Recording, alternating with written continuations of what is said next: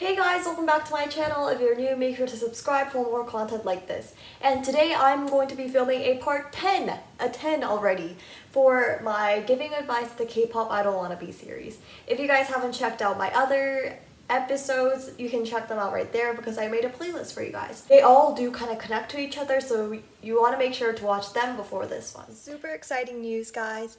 I am starting this K-pop audition week where I upload every single day for a week on videos about how to pass your audition. I already told you guys in the community post, but I just wanted to repeat it for those who missed that. Really don't want to miss out on these 7 videos because they could really help you pass your audition. I just wanted to pop in and say that the series is right now closed, so I'm not taking any applicants at the moment. But if you guys want evaluations, you can join my Patreon. Along with evaluations, I also have a master list of all the companies you can audition for, and I recommend the companies and what songs to choose as well. Weekly resources and updated news is also included in that, so I update you guys on the latest news and resources you need in order to pass your audition. I also help you guys for filling in audition forms and answer any questions you have about K-pop auditions. If you are interested in that, make sure to check the link in the description box and the pinned comment so you can learn more about it and you can choose your tier that you want. There are like 2 tiers for K-pop auditions, but I feel like the advanced tier is a lot more beneficial and has a lot more benefits, so it's totally your choice. And let's get on to the actual video now. And let's go to the first person.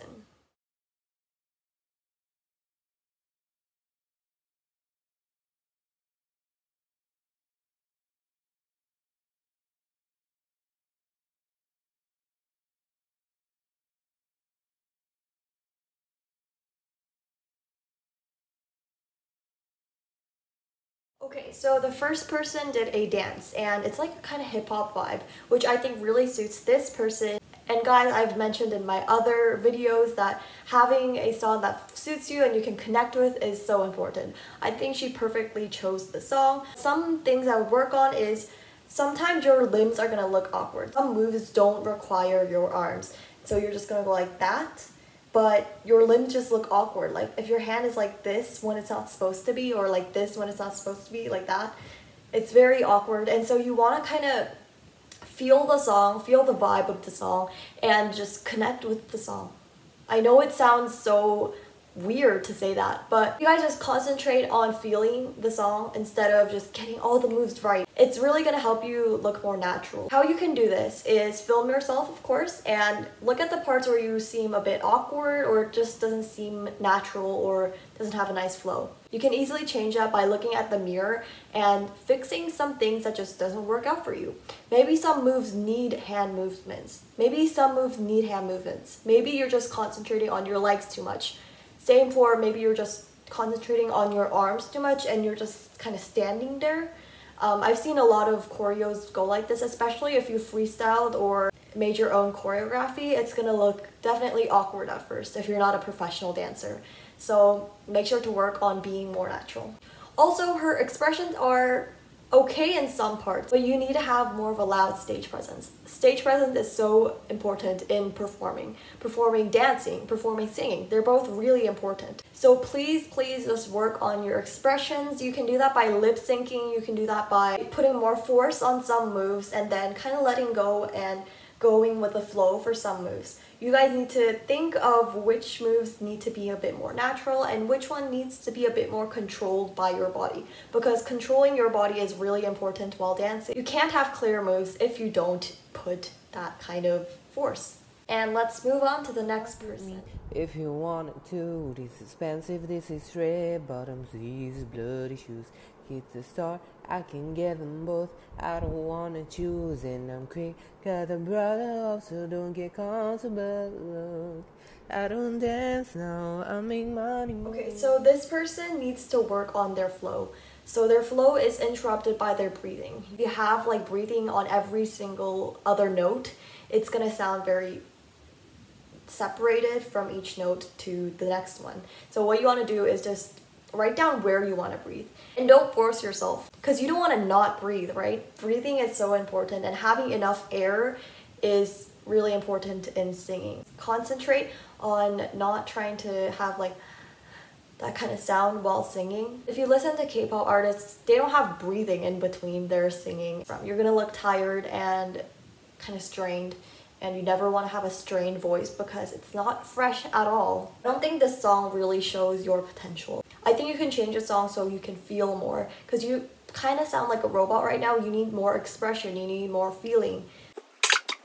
So choose a song, one of your favorite songs, it doesn't matter. So you don't want to use an overused song like Kill This Love by Blackpink. The second thing to look out for is if you're auditioning for SM, you don't want to do a Red Velvet song.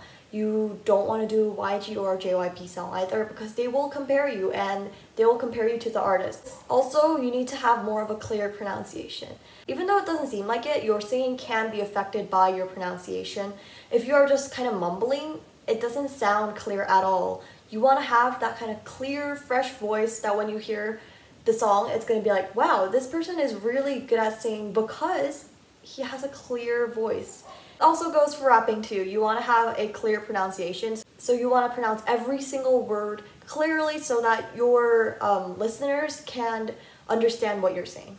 That's the whole point of rapping. If you think that I still give a damn, I'm sick and tired of all the games that you play. Stay out of my head to think you understand. We've been done for so long, I think that you should move on. I hear a lot of background noise. It should be common sense to have a clear background with no sound at all, because they want to pay attention to your singing, not your background noise. At first I thought, does this really suit this person? But then in the end, you kind of showed me that you did suit the song. So make sure I can hear your voice instead of other things. Also, when you're trying to hit the higher notes, you're kind of straining yourself. You seem like you can't reach those high notes. So if you can't do the high notes, don't do it. Don't be something you aren't, because you're not trying to prove to them that you are great at everything. You can be an amazing vocalist that can't hit high notes. Maybe you just like low notes better and that's where your range is. That's totally fine.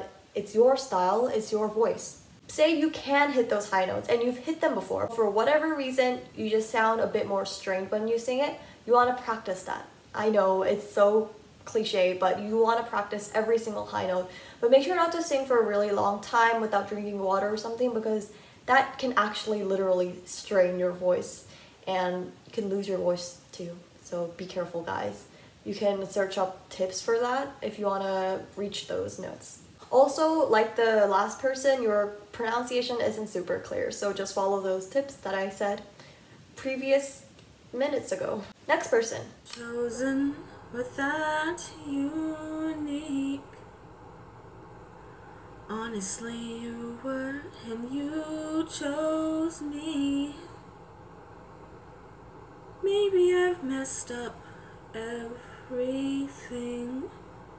Is this how it feels? So one thing I would say for this person is that this song does not show your potential at all. It looks like you're really good at singing, but the song is basically just talking, like talking singing, if you guys know what I mean. And that is a terrible song to choose, guys.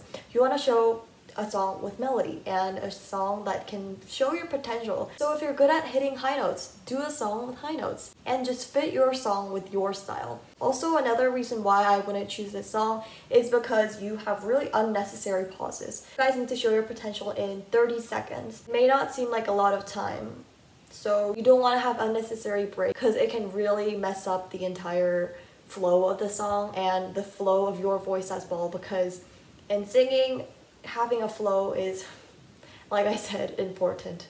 You have really clear pronunciation, but your song, it needs to be changed. I really don't recommend it. They aren't going to know if you're a great singer if you don't have a good song that really backs you up. Having talent is important, but choosing a song can be stressful as well. Thank you so much for watching this video. If you're new, make sure to subscribe. And if you guys haven't watched my other episodes, you can check them out right there. And always DM me on Instagram if you have any questions. I'll see you guys next time. Bye!